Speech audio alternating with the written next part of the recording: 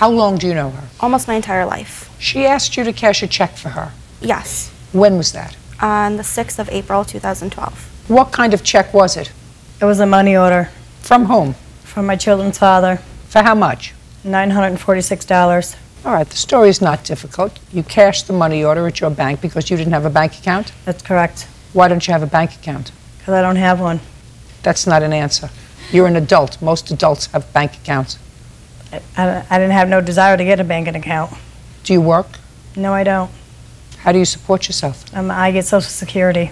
How much? $659 a month for me and $145 for my children. And that's your only source of income? That is. So your children's father doesn't pay child support? He does pay child support, Your Honor. Well, then you have other money coming into your house. How much does he send you in child support? I get $400 a month. And how come your children get money from Social Security? It's a dependency from my check. Why do you get Social Security? Because I have issues. I'm disabled, I can't work. So you get Social Security disability? That's correct. Okay. So you cashed this check for $946 for her, and you ultimately gave her the money? Yes. That she doesn't deny, correct? That's correct. Turned out that the checks were bad. The bank now says, give me my money. Correct. What did you do with the money? I spent it on my children. So you spent it? That's correct. The money order was bad. I didn't have no clue over that. Well, so what? She cashed the check, you used the money on yourself, and somebody's out the money. It's not going to be her. I had no control over that, Your Honor. You spent the money. Okay, but she should have took that up with the bank, not me. You take it up with the bank.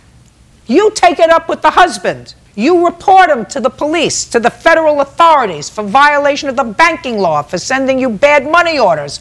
You do it, not her, because you spent the money. You spent the money feeding your face and your kids' faces and buying clothes, and I don't know what else you buy, but you spent the money. She didn't spend the money. You got the benefit from the bad check.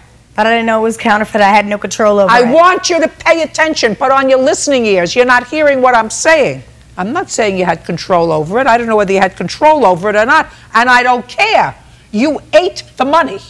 You consumed the money. She got no benefit from the money. You got the benefit from the money. It came from you. Take care of it and deal with it. That's your problem. Don't visit your problem on anybody else. Miss Mann, you've already visited your problems on a lot of other people, including me as a taxpayer. But don't visit this problem on her. She's an innocent. I'm innocent here because I had no control over the money order, Your Honor. I'm a victim just as well as she is. You're a victim who ate the money. You used the money for what allegedly it was intended, which was for your children. They're not her children. They're your children. That's correct. So you feed them. That's what their mother is supposed to do. And that's I'm what I not do. supposed to feed your children. I take care of my children. No. Everybody else takes care of your children. The federal government takes care of your children, and their father takes care of them. You do not take care of them. I do take care of them. They're my care, Your Honor. How do you feed them? With what? I buy food to feed them. With what? My check. What check? My Social Security check. Where do you get that from? The government. And who is the government? Taxpayers. Third is the government. These people are the government. That money order that came to you was used by you to take care of your responsibility, not her responsibility, yours. So if you got her embroiled in this little scam, which I believe is probably part of your life's work, you have to take it up with the bank, with the ex-husband, with the authorities. Do you work? Yes, I do.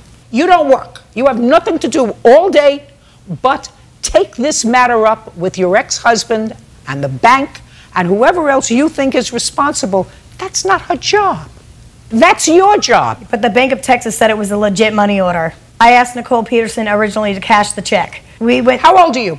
41. How old are you? 18. Listen to me carefully. How many children do you have? I have 4. You have 4 children. She's 18 years old. You're supposed to be responsible, not an 18-year-old. Do you understand? I do, Your Honor. Well, you have not been terribly responsible for a good part of your life. In this case, you're going to be responsible. This 18-year-old doesn't get saddled with your problem. This $946 is your problem. It's not my problem. It's I'm the bank's making problem. it your problem. Judgment for the plaintiff, that's all.